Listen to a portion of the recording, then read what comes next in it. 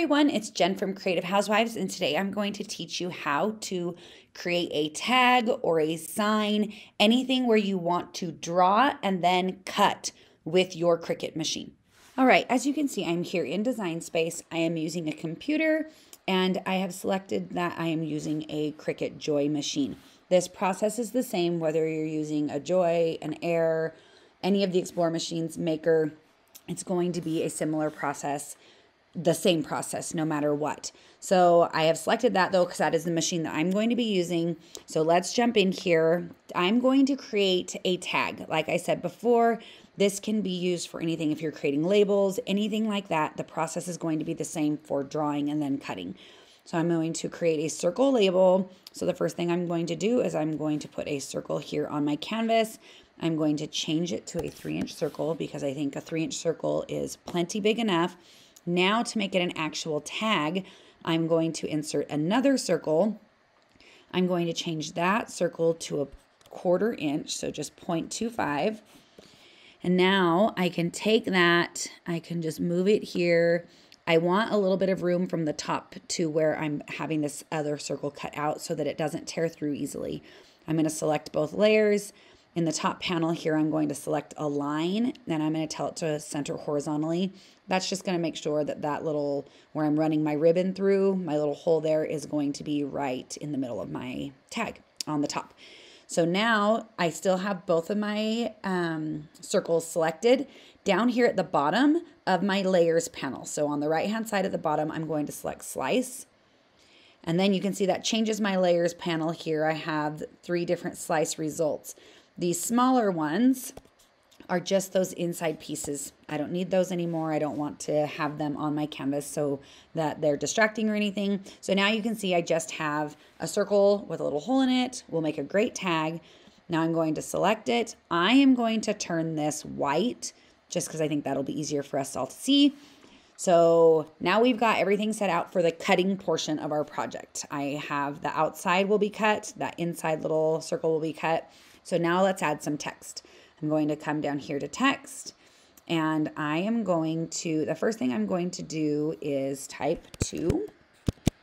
And then you can see that this font that it has selected is the Cricut Sans font. It is a cut line type right now, and the style is regular. All this information is in your top toolbar if you're using a computer. I will do another video to show you how this will look using an iPhone, and then we'll see what we can do about getting an Android version set up also. So if I take this particular font and come up here to my line type and change it to draw, this is where you're going to change anytime that you want to do writing, you'll be changing your line type. If I want to do draw, it changes it. So we've got this cute little word written.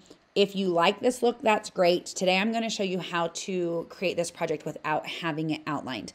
What happens is if you are using a regular cutting font, what it's going to do is it's going to follow, your pen is going to follow where the blade would cut if you had a blade in. So that's why you get this outlined look instead of just a nice thin line. So what I'm going to do now is I'm going to come in here to my fonts. Over here on filter, so it's on the right-hand side, I'm going to select writing. So now what's going to happen is it's only going to show me fonts that have a writing style. They may have other styles, like the Sunday Swirls has a single layer cutting and a writing. Some will have multiple different types. There's a cute font that I wanted to show you. Let's see if I can search for it really quick. I think it's called Thursday something. Yes, okay, Thursday type.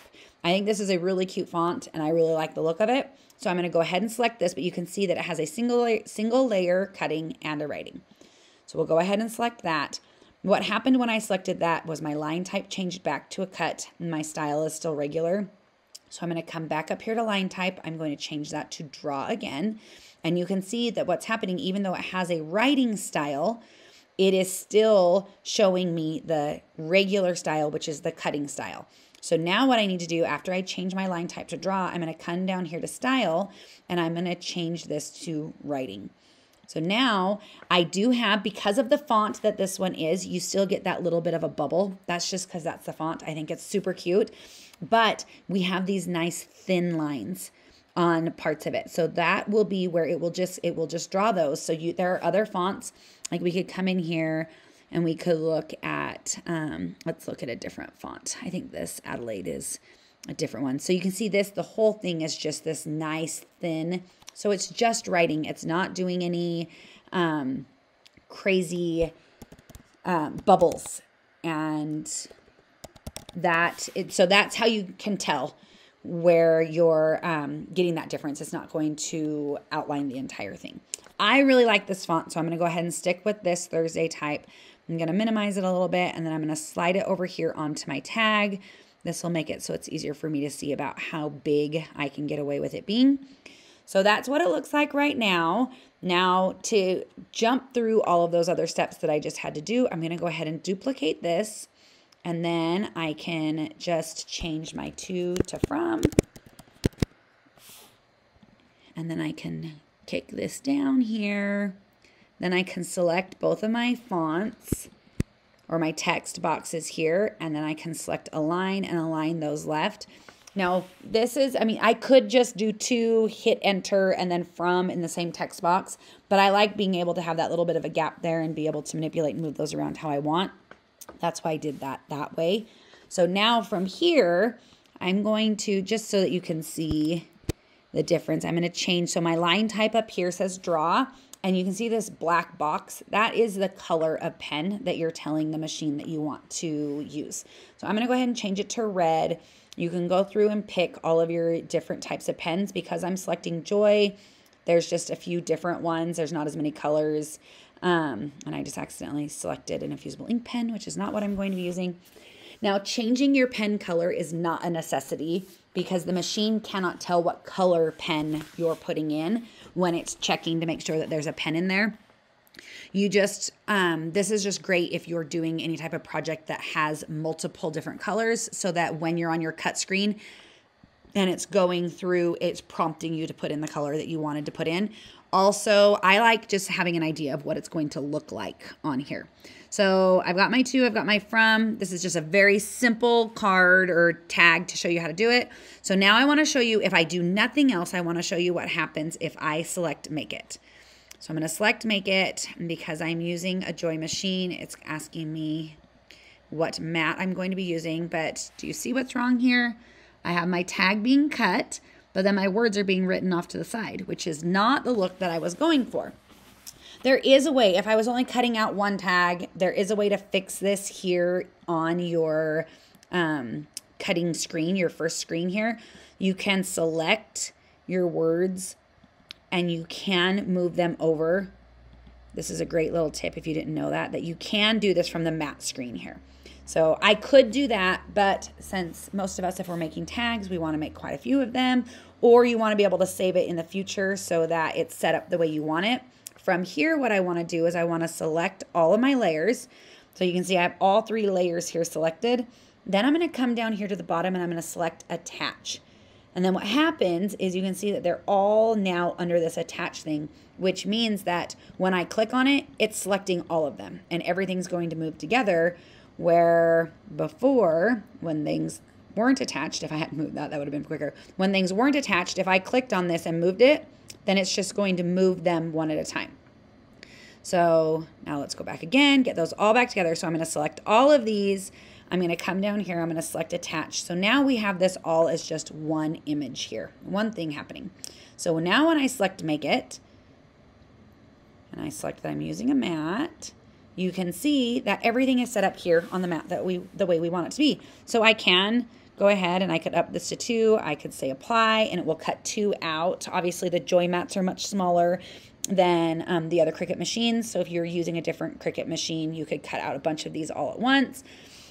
Another thing to note here on your mat screen, next to your image, you can see it says draw and cut.